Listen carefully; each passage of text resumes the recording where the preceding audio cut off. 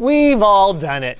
You go on your favorite store or PCPartPicker, select all the most expensive items in the drop-downs, then you gaze at it longingly for a bit, wipe the drool off your desk, and go back to grinding fletching levels in RuneScape because fantasy time is officially over. Well, not for the engineers at HP. They took it one step further and they actually built the dream machine. And thanks to their co-sponsorship of this video with Intel, we get to see what happens when you actually press buy. Well, the first thing that happens is your credit card spontaneously combusts because each of the 4 GPUs in this thing costs as much as a top-of-the-line gaming PC alone. Then the next thing that happens is you get to go faster than you've ever gone before. We're gonna crack it open in a little bit, but we're gonna start by absolutely annihilating every rendering benchmark we have ever done. Starting, of course, with the one and only Blender. Don't blink, because you might miss this. Start the render. And it's done. That was a sub 9-second classroom render. And that was without the files cached. Let's do it again. 4.42 seconds? Are you kidding me? We're gonna start measuring in frames per second, not seconds per frame. That's not even long enough for me to see the usage show up on the GPUs. Is it not even kicking all of these on? We need to do a longer render. Oh, hold on, this one's running on CPU. I mean, that's still really impressive. It'll do Gooseberry in under 3 minutes on this CPU. Wow, that's what 56 cores will do for you. All that'll cost you is a measly, 350 watts of CPU power consumption. This is my first hands-on with Intel's Xeon Scalable 3400 series chips, and I gotta say, I'm liking what I see so far. I was pretty thrown off when I found out that the 56 core has a base clock of just 1.9 gigahertz, but the all-core boost in this HP machine is over 2.4, which means she fast. They are all working. Okay, that explains why it is so flippin' fast. But see this? There's a delay in the time that it takes for the GPUs to actually start working, and fans kick in, and it's done. I realize you might not have a lot of context for these scores we're getting, so do yourself a favor. Go to the Blender website, download them, and run them on your computer. That should give you some idea how absolutely wild this is. All right, Blender man, let's go. Oh my God, this one's done already. 15 seconds. We barely even managed to load the GPUs. For those of you who are not that familiar with Blender, what we're doing is we're rendering photorealistic images here, and the problem is that these are industry standard benchmarks that everyone knows, and this machine is running them so fast that it doesn't even really get a chance to start working. It just spools up the assets, rips through the render, and then it's immediately over.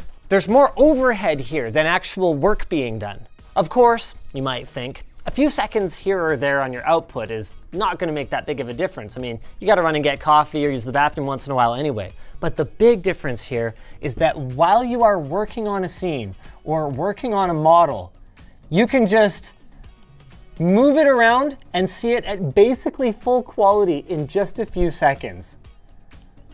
Look at it go. Is that incredible or what? Okay, let's do RTX. Oh. Here they all go. Man, just keeping these GPUs fed is quite the task for our poor CPU here. Once again, it's only reporting usage for GPU 2, but once again, I am pretty sure that all the GPUs are loaded here. Yes, they are. Hot damn. This thing is drawing over 1,200 watts on the GPUs alone. This thing does 1,500 watts of power consumption and is barely breaking a sweat. Like, it's making noise, don't get me wrong, but not a lot. But again, to give you guys some idea how impressive this is, bone stock with only 4 GPUs, we are still in the top 50 here. Now the keen-eyed among you are probably thinking, I'm sorry, 2 4090s is just as fast as your 4 A6000s? What's up with that? RTX 4090s, or gaming cards, are designed to run as fast as possible. Driver certification and other features be damned. Whereas RTX A-series cards, workstation cards, are all about stability, and they come with a lot more VRAM so that you can load them up with much larger scenes, much larger workloads, and they can operate on the whole thing while it's sitting in RAM. Which isn't to say that they can't game. Play some Halo Infinite on a, how much is this thing worth? Like 40 grand? We apparently don't even know the price. Well, the GPUs are 5 grand each, so more than 20. Interesting. Even though there's no NVLink connectors, we can totally select all 4 of them. Oh. Okay, we'll do that later though. Would you believe this machine is in the same family as the $69 gaming PC? So 10 years from now, no, for real, think about it.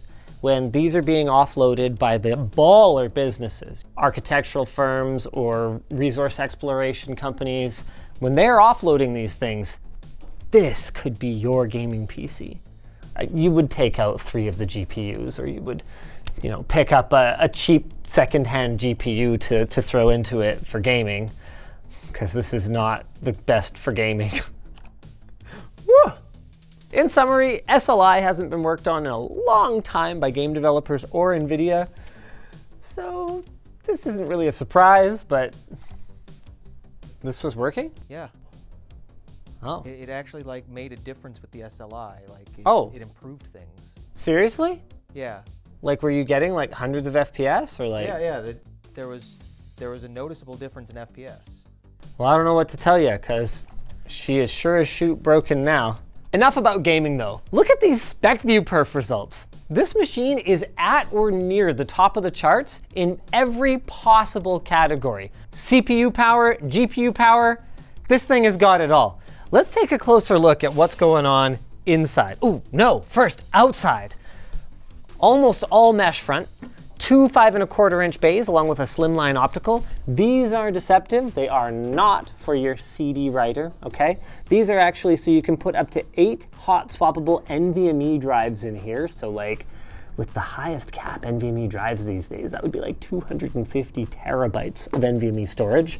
Dual front USB-Cs, dual front USB-As, headphone microphone combo jack, and SD card reader. Let's turn this baby around and have a look from the back soon, but oh, that makes sense. Nope, you are not allowed to open it up while it's on. I mean, if I had the kind of optimized airflow path that this thing has, I probably wouldn't like that either. We will finish up with the outside, then we will open it up. Single 120mm fan for exhaust. My goodness, this is hot. She's hot. Wow. Then we've got our 3 GPUs down here, our rear motherboard I/O over here, so a bunch more USB 3, 10 gig Ethernet, absolutely love it. Is that a management port? That's awesome. You could totally remotely upgrade the BIOS or whatever. That's great for your IT department. We've got dual power inputs. They can either operate in aggregate mode to a total of 2,250 watts or in redundant mode where they will do up to 1,450. So I guess we need aggregate mode for this configuration with the 4 A6000s. This thing's freaking ridiculous. 16 monitors, anyone? I have never seen anything like this before. Look at the freaking size of this power supply. It uses a blower cooler. Air intakes on both sides. There you go. Then exhaust out the back. Wow. Let's open this thing up. I want to see. I'm sorry. This is cool.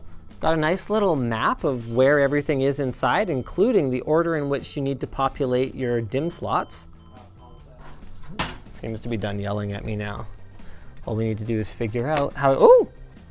Nice little pad to keep the GPU in place. Nice little shroud to make sure that the GPU is drawing air from the right place.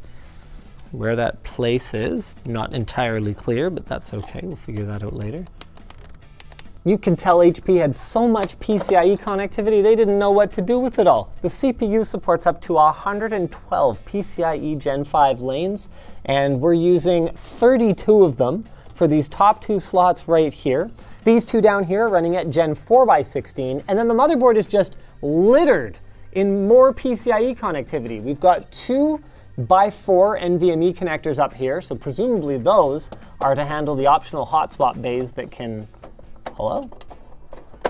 Somehow go over there. And then we've got another one over here labeled network. That's either going to be for, well, some kind of network interface. You add at the back, though I don't see where it goes. Or it could be for the optional Thunderbolt add-in card. Oh, you know what? I bet the network one goes here. Whoa, personality slot. I've met some people who could use one of those. Okay, personality slot. I have no idea what's in these. Each of them is PCIe Gen 4x8, so there's another 16 lanes. But what they do is a mystery. Okay, hold on. So it looks like it's kind of a two-handed operation. Whoa! Shut up.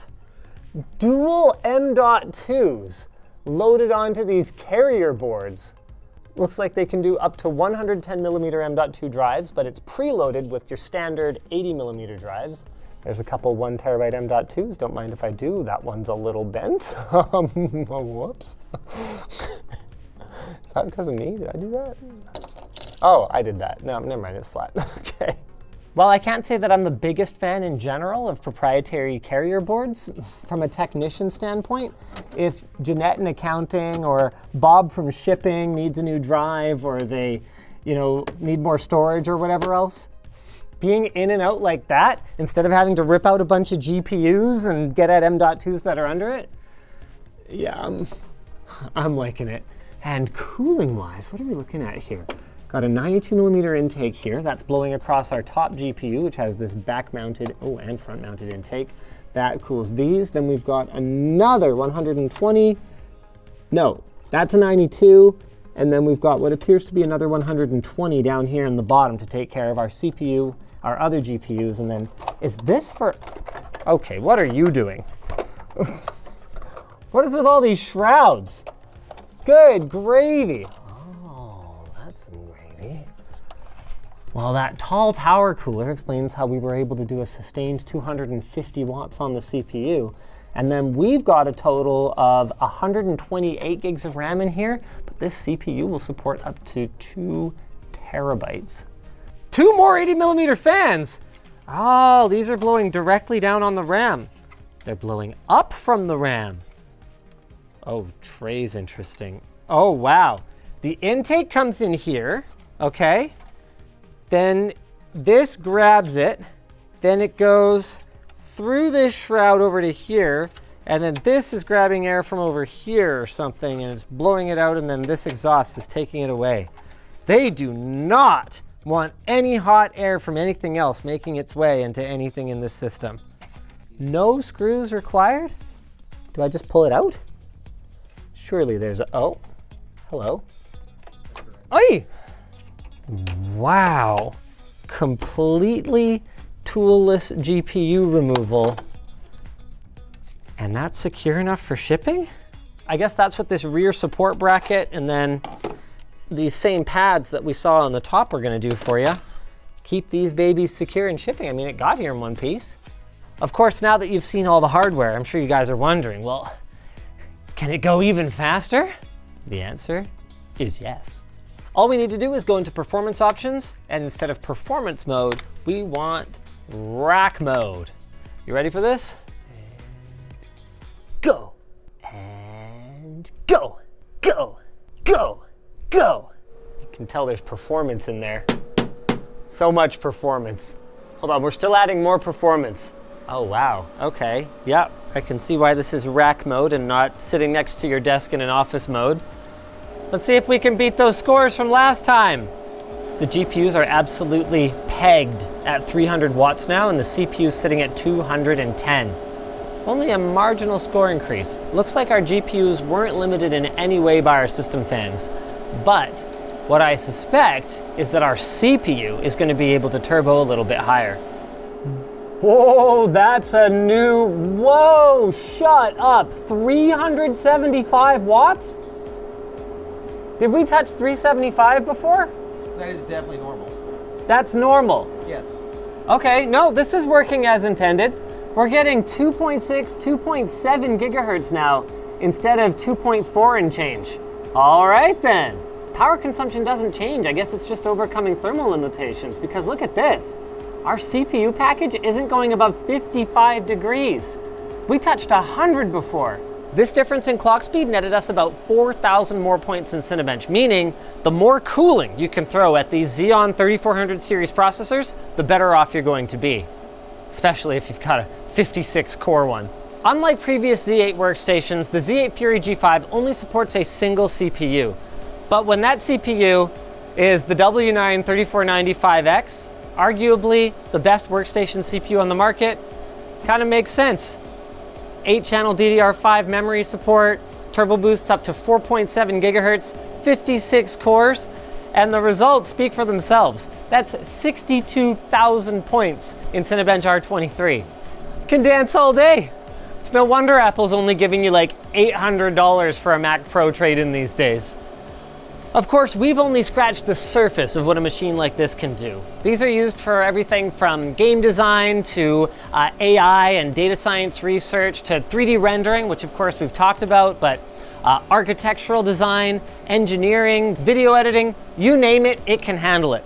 The one exception would be gaming. While you could spend 10 times as much as you did on your gaming PC, you really don't have to, because it's not for gaming until 10 years from now.